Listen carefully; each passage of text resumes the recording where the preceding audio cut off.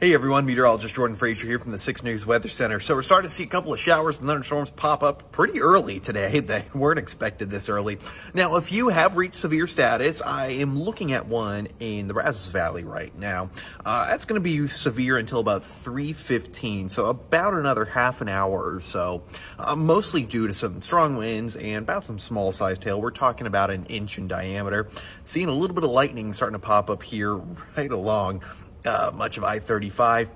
But basically, if you guys are east of 35, you are going to see the chance for some showers, maybe a thunderstorm or two.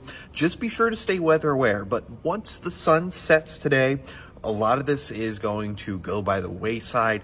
I don't have significant storm chances for much of next week. I do have the return of triple-digit temperatures. Get ready, folks. Summer in Central Texas is here. I'll be on all this evening with the latest details in your full forecast.